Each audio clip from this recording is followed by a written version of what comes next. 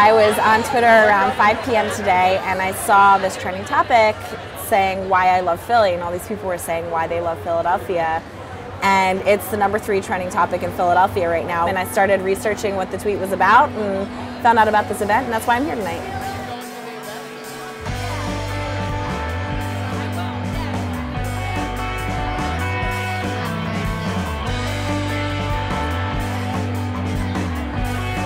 So the idea is to celebrate what we love about Philly. So I'm originally from Texas, and people in Texas have a lot of state pride.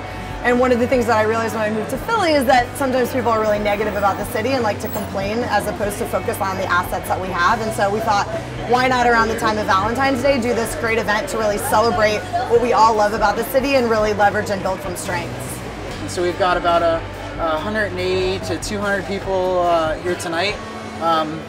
Just showing up, meeting each other, seeing old friends, making some new friends. But again, the common thread is that they're here because they love Philadelphia.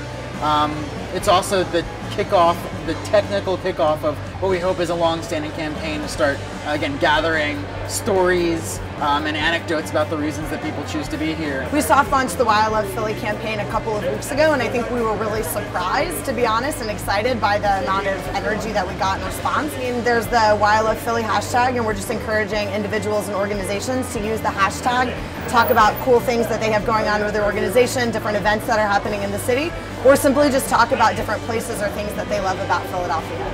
And I love Philadelphia because the people are real, the sports teams are amazing, and every time I see the Art Museum steps, even though I've lived here for 7 years, I can't help but run up them. This is the biggest city, small town in America. It's really easy to access people in positions of leadership, and I think that's completely different than what you get in other big cities in the country. What's not to love? I love Philadelphia because it has the best restaurants on the East Coast. There's so many things to experience, from food and arts and culture. And I love Philadelphia because it's quirky. It's the people. It is the people. It's definitely the people. No, the tech community is really big.